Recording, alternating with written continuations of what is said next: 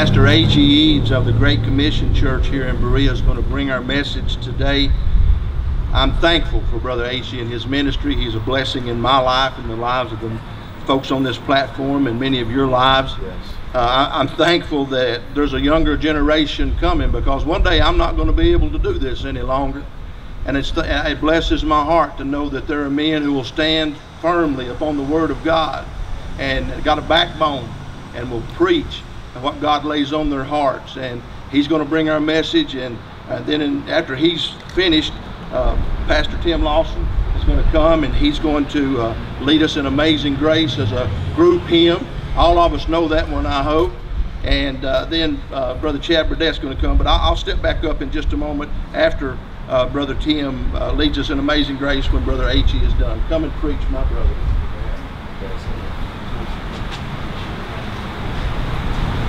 Praise the Lord. Praise the Lord.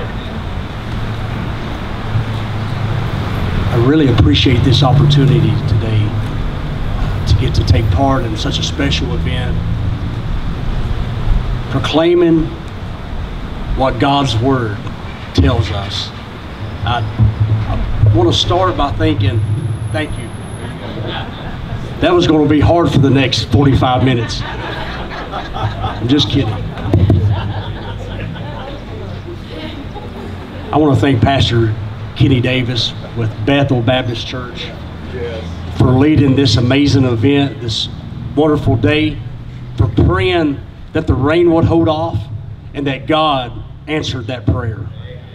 I thank Mayor Fraley for taking part today, and it is such an honor to serve in this city under his leadership. I thank all of these pastors that are here today, and even the ones that couldn't be here.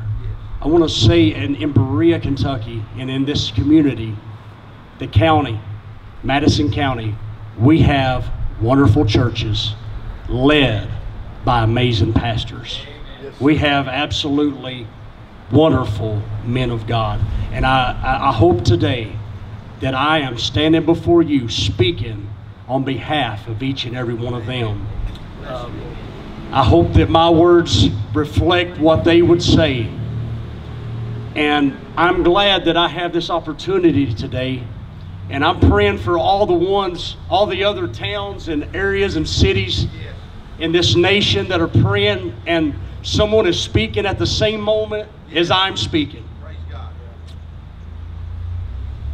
Our theme for today, if you don't know, is to love one another. Amen.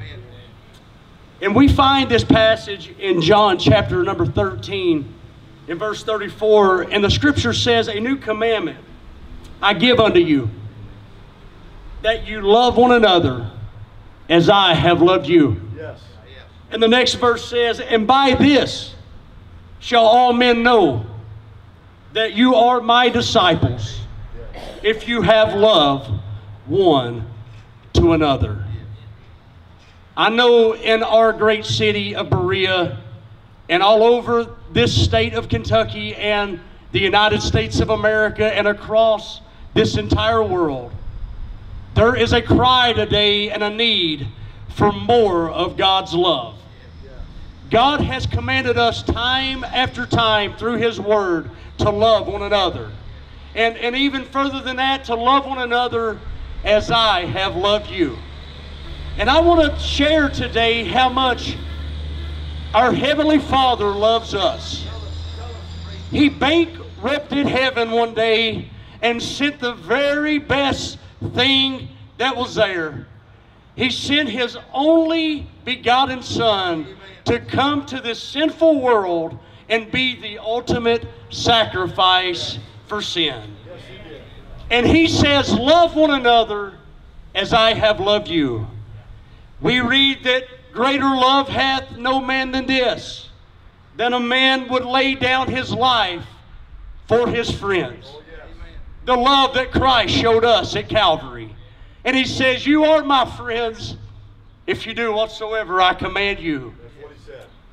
Today, I feel that this is what God has called His church to do. To love one another. To spread His undying love. We're here today because we love God. And because we believe in the power of prayer.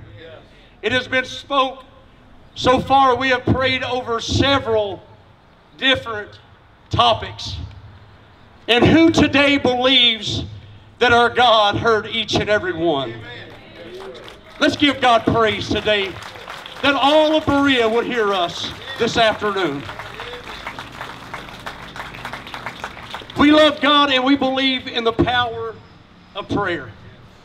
And today I want to share a story that Jesus quoted about love. One day there was a lawyer that spoke up and asked Jesus, and he says, "What can I do to inherit eternal life?" And Jesus, after a little bit going back and forth, says these words: "Love God with all your heart, mind, soul, and strength. And to love your neighbor as yourself." Love God, love people. So the lawyer in return asks the question, who is my neighbor? And I think Jesus goes with the story and tells him something that he's probably not expecting. You see, Jesus didn't say the guy or the lady that lives next door.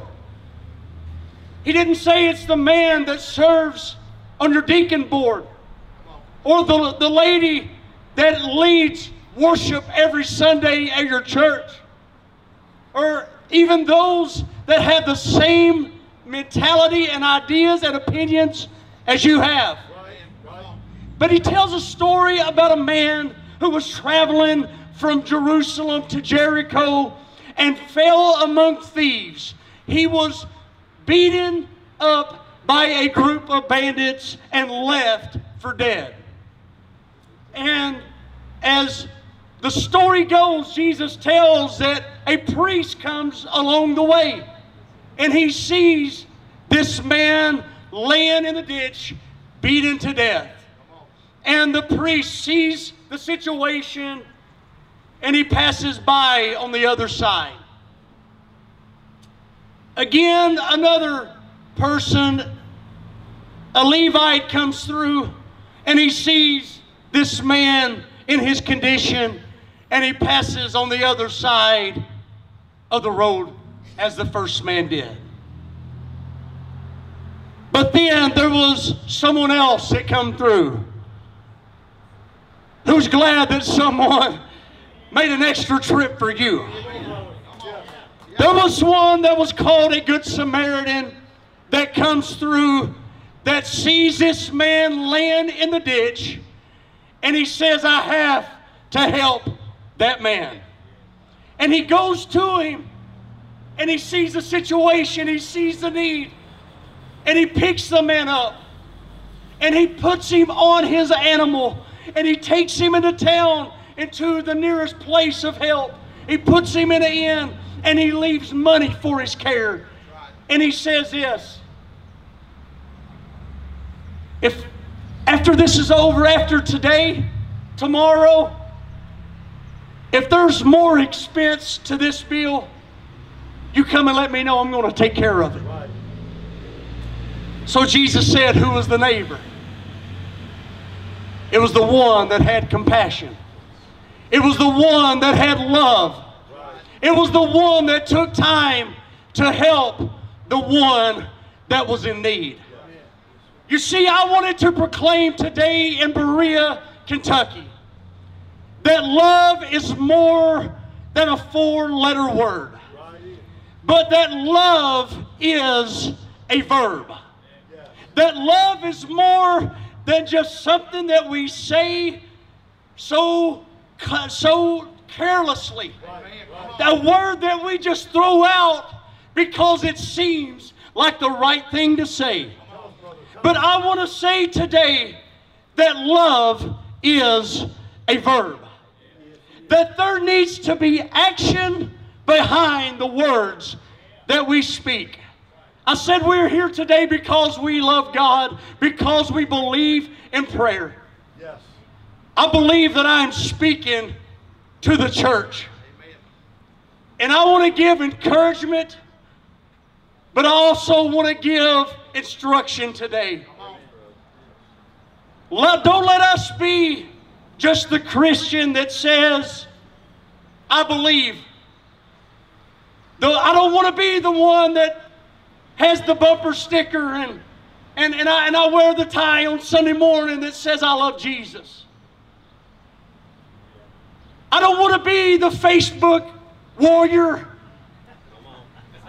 that wants the world to know how much I love the Lord and how much I believe and how great that I am. But we read in the book of Acts about a group of people at Antioch. The very first time that the phrase, that the term was used, and at Antioch they were called Christians. And you know why they were called Christians? Because their attitude and their actions resembled their Savior, Jesus Christ. Their actions were becoming more and more like their hero, their leader. My cry today for Berea is, don't just let us love in word, Come on, brother. but in deed and in truth. Yes. This story tells about a man that sees another one in the ditch in the greatest need of his life. And I want to give a few points. He stopped. He took time out of his busy schedule. Does anyone here know what that's like? I'm bivocational. Sometimes I might work 50, 60 or plus hours a week, plus serving as senior pastor here in town. I know what it's like to have a busy schedule. But busy is not an excuse to ignore someone that has needs. Busy is not an excuse to not show God's love to this lost and dying world. He stopped and he took time to see what was going on. He didn't avoid this man. He picked him up. He didn't leave him in his current condition. God has called the church to pick up the lost of this world. The ones that are in need, the ones that don't know Christ. We're not to just settle that people are going to stay in that condition for the rest of their life. But God is using us to bring change and to bring good change upon this world. Yes. He took him to get help. He didn't just say, look, if you get up, wipe yourself off, go 6 blocks up the road, turn right, take the next left. No, he put him on his beast, on his own animal, on his own donkey, on his own horse. He took him into the place to get help. He didn't just tell him, but he says, look, this is where you can get help. I want to proclaim today that there is help in Jesus Christ, in the presence of an almighty, a loving God. There is help for the opioid addiction.